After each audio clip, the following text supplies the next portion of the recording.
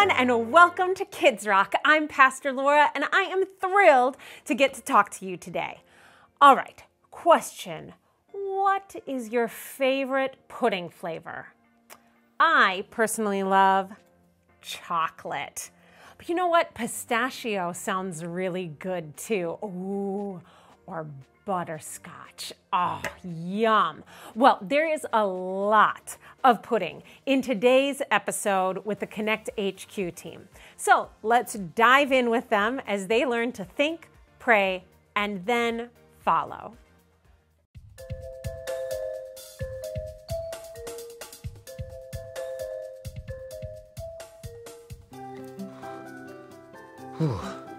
It's getting cold in here. Are you chilly? I'm fine, but I'll turn the thermostat up for you if you want. Nah, I'll just get my jacket. That's yours? Yeah, I've had it for years. It's like a glove. Doesn't seem to fit. Oh, okay. I mean, I may have put on a few pounds or so. I don't want to talk about it. Mike! It's a little cold. Hey!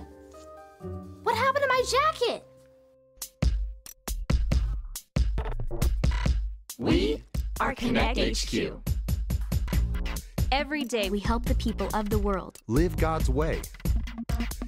We look for the links, Make the connection. And you never know what might happen.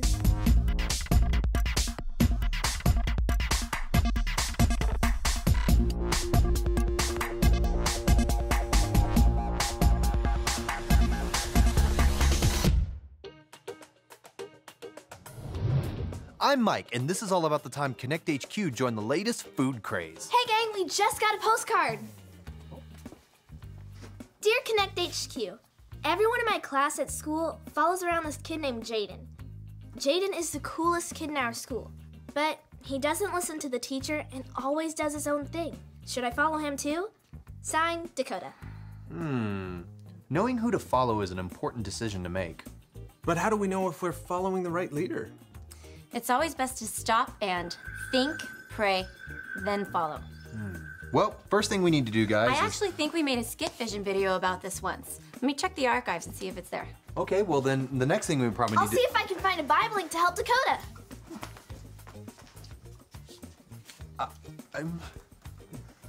Well, if anybody needs me, me and my belly here, we'll be over here doing crunches.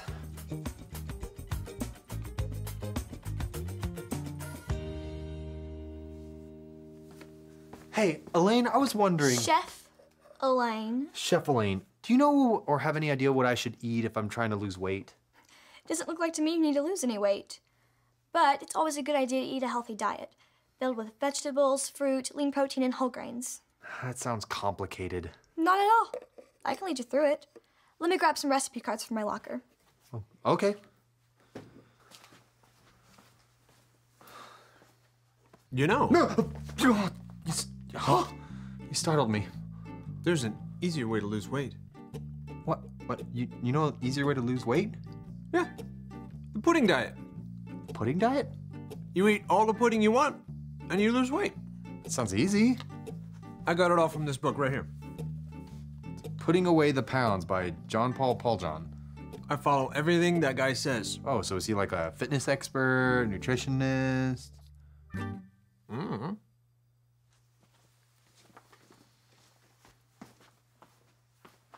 These should help you get started. Oh, no need anymore. I've got it covered, Elaine. Thanks. Chef Elaine.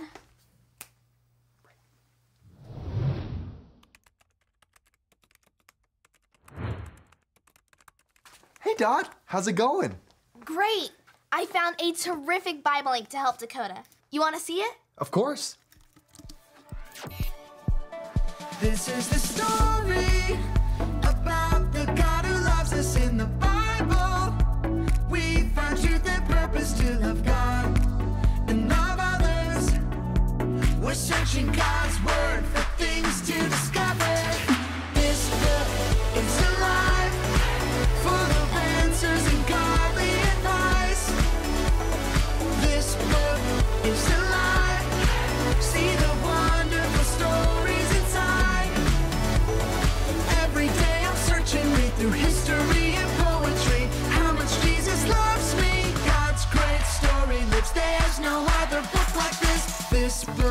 is alive. After King Solomon died, his son Rehoboam became king. Yay! I'm the king now. The people sent a leader to the new king to speak up for them. So, how's everything going? Not so good. Listen, we've worked hard for your father. He made us pay lots of taxes and forced us to work building his palaces. Please give us some rest and we'll be willing to serve you. I'll tell you what. Give me 3 days to think it over, then come back. King Rehoboam decided to talk it over with the same men who gave his father, King Solomon, wise advice. So what should I do? How do you think I should answer the people? If you will be a servant to the people, have compassion, and work things out with them, they'll end up doing anything for you. Yes, Your Majesty. That would be the wise thing to do. Hey, I'm not sure you guys are right. After all, you guys are old. What do you guys think? Should I lighten up on the people? Now tell me what you really think. After all, we have grown up together. Forget about what those old geezers told you. Yeah, the people are just being a bunch of whiners. Hey, I know what you should tell them. Tell them my little finger is thicker than my father's waist. If you think my dad worked you hard, you haven't seen the half of it. Yeah, and then you should say, my dad hit you with whips, but I'll beat you up with chains. That'll show him who's king. You guys are right. Those old guys don't even know what they're talking about. 3 days later, Jeroboam and the people showed up to hear what King Rehoboam had to say. Hey, if you think my dad worked you hard, you haven't seen half of it. My dad hit you with whips, but I'll beat you up with chains. What do you think about that? Get lost, King Rehoboam. We've had it with you. Go ahead, go. What do I care? Because King Rehoboam didn't listen to the wise advice of his leaders, the kingdom of Israel was split in half. Instead of ruling over all of Israel, as his father Solomon did, King Rehoboam only ruled over the towns of Judah. The rest of the tribes went with Jeroboam, and he ruled over them. Rehoboam had a choice of who he wanted to follow. Yeah, he should have followed his leaders that had experience and wisdom, but instead he followed the ones that just told him what he wanted to hear. He should have taken time to think, pray, then follow. It's hard for me to believe that someone acted so foolishly. What's with the pudding?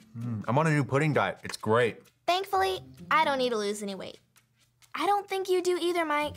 Well, the pudding diet isn't just about weight loss. According to John Paul Pauljohn, the pudding diet is about smooth skin, silky hair, strong bones, and just a general feeling of happiness and well-being. That sounds a little far-fetched. Want to try it? Oh yeah, I'm in. So good. So good. Ooh, I'm almost empty. I hope she gets here soon. Hey guys, I brought your pudding. Where do you want it? Yeah, right there.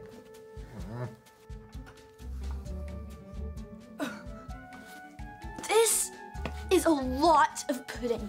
Oh, are you giving out free dessert to the whole neighborhood? No. That's just for us. What? Yeah. We're on the pudding diet. Putting away the pounds. All pudding all the time. Oh, no. No. No. I've never heard of this pudding diet, but it can't be good for you. Pudding is a nice treat, but eating only pudding is not healthy. What makes you such an expert? Yeah. Culinary training. Following and studying under the best cooks, dietitians, and nutritionists in the city. Is that all? You guys don't see any problem with eating a 5-gallon bucket of pudding. No? No. Wait, I do. I see a problem. We need bigger spoons.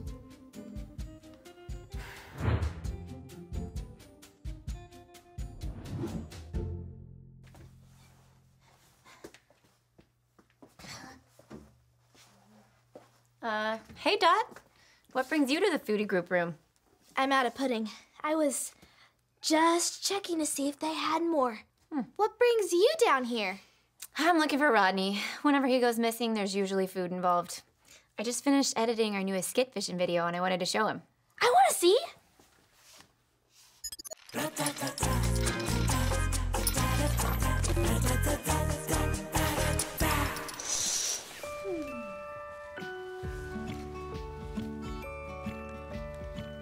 What a great day for a hike.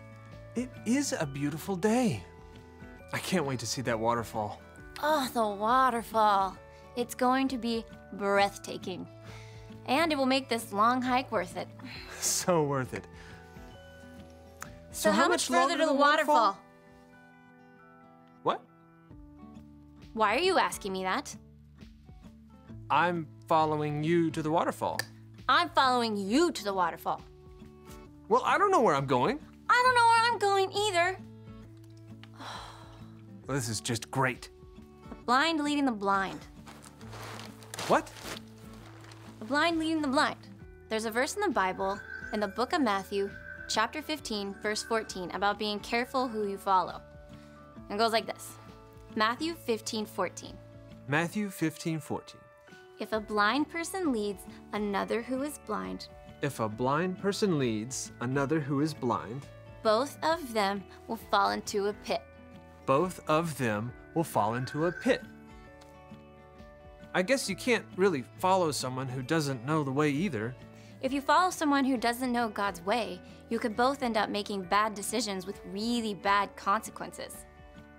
So what do we do now? Let's follow that lady. She's got a map. That was great.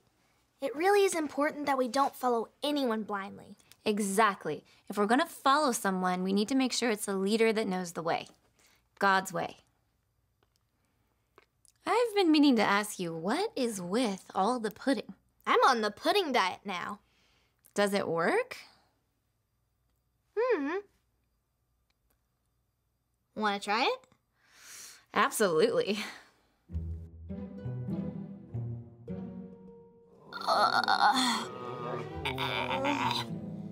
Now that we have all of the links, we should send a transmission to Dakota. Almost there. You do it, Vanessa. I feel awful. You do it, Mike. I have got such a bad case of pudding sweats, and my stomach is trying to kill me. Rodney, you do it. I can't get up. I'll never be able to get up again. Why do we all feel so terrible? There must be some sort of bug going around.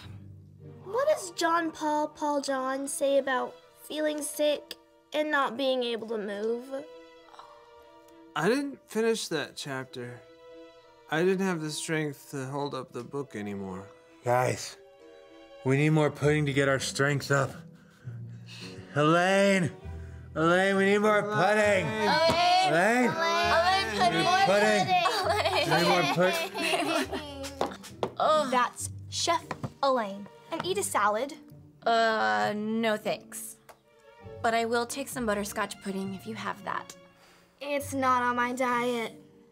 Mike, will you eat the salad? It's good for you. Oh, if you insist. No, not like that. It doesn't taste healthy.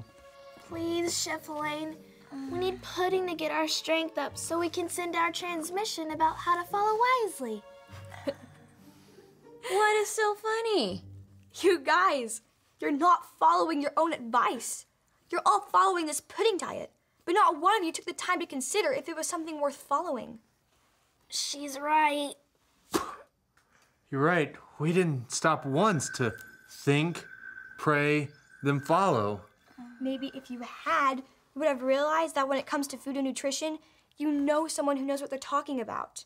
Me, Chef Elaine.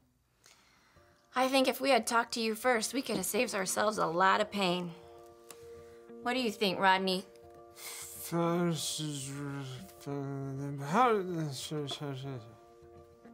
What did he say? He says if we had taken your advice, then we'd be able to hop up and finish the transmission.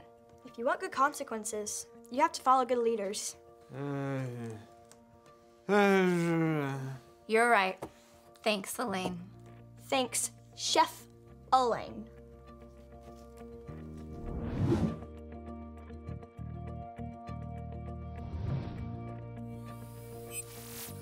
Hi, Dakota.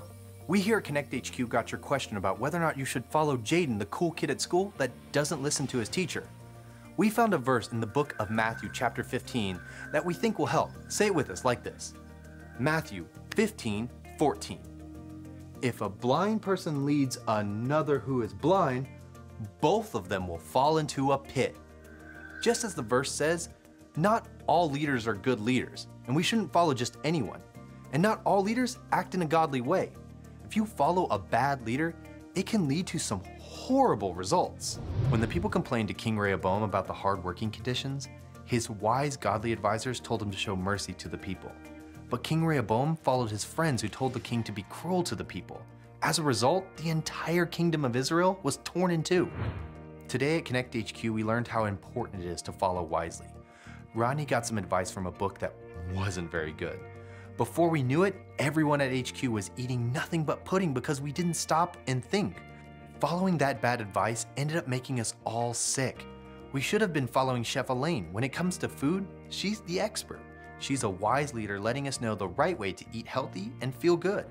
You shouldn't blindly follow everyone who says, I'm a leader. When you're unsure of what the next course of action should be, take a step back, think, pray, then follow. God wants us to follow godly leaders, because godly leaders lead us to live like God. Think, would God want you to follow someone who doesn't listen to their teacher? Then pray and ask God to show you in your head and in your heart what you should do, then choose to follow or not follow. I hope this helps. And if you ever need help, just drop us a line, because remember, Connect HQ is here to help you. All right, let's do that Bible verse together. So everybody stand up and put your hands out. Let's go. Matthew 15:14. If a blind person leads another blind person, both of them will fall into a pit. Hey, that gives me an idea for an activity.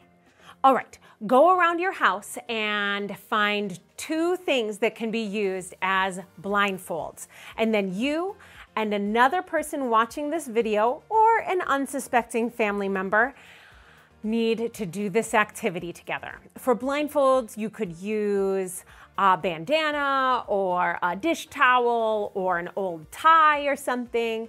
And then one of you is going to be the leader and the other person will be the follower.